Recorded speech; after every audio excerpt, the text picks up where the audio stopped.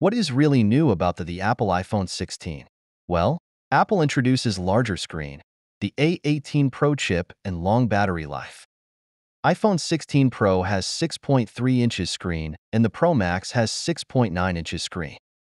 The iPhone 16 Pro Max has a resolution of 2868 by 1320, while the iPhone 16 Pro has a resolution of 2622 by 1206.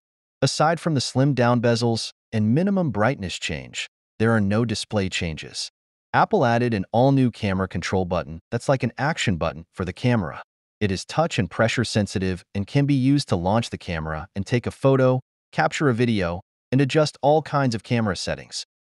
Another new feature, the A18 Pro CPU, which is up to 15% faster than the A17 Pro CPU, is built on a second-generation 3-nanometer node with smaller transistors for better efficiency and performance.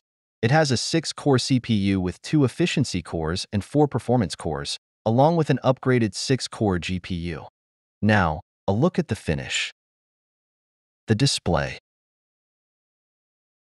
The size and weight.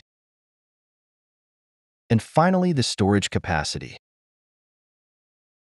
The iPhone 16 Pro and iPhone 16 Pro Max can be ordered from the online Apple Store, Apple retail stores, carriers, and other authorized third-party retailers as of Friday, September 13th, with orders set to arrive to customers starting on Friday, September 20th.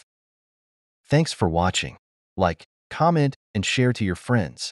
Subscribe to this channel and also hit the notification bell to receive alerts of new videos every week.